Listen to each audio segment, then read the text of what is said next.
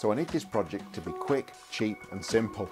I'm going to buy a few parts on Amazon, use some scrap wood and metal I got kicking about, this field monitor and my trusty GoPro 10. I marked out a simple shape for the feet on a sheet of plywood.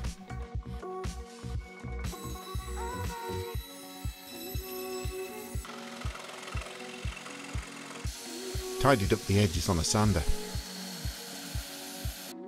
Marked out and cut the legs. So the wooden part of the frame is now all cut out. It's time to quickly put it together. Drilled and screwed the feet to the legs, checking that it's all square.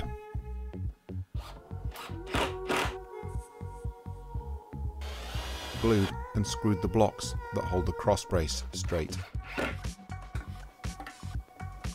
checking that it fits tightly but can still move. And now the blocks for the metal arm that hold the camera. So that's the basic frame complete. I've fitted these thumb wheels on it so I can knock the thing down flat. I've only got a tiny workshop, I'll need to pack it away when I'm not using it.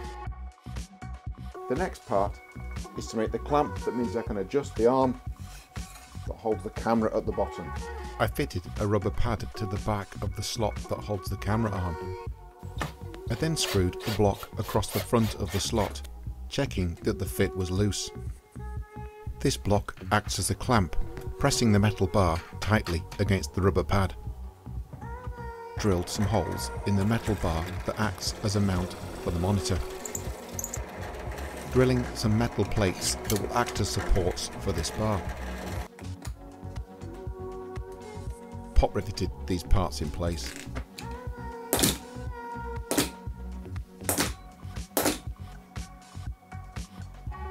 A cold shoe mount for the monitor was then screwed in place. This is the hinge that holds the camera and light bar. Adjusted for just the right amount of friction. I made a rubber washer to hold the camera and light bar tightly against the hinge.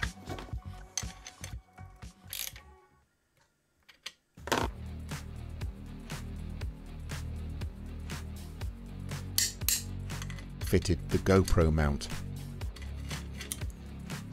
and then the GoPro. Fitted the bracket that holds the field monitor in place.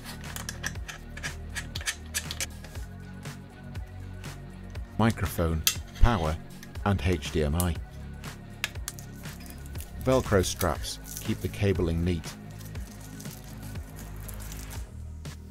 The GoPro can only focus at a distance about 30 centimeters. Any closer, the image becomes blurred. You either have to change the existing lens or add an extra one to the front. When this one here is fitted to the front, you can then focus at a much shorter distance. That can be changed as you change the different lens attachments that fit on the holder. I bought some Smallrig lights that are adjustable in both brightness and temperature. They were then mounted on the camera and light bar.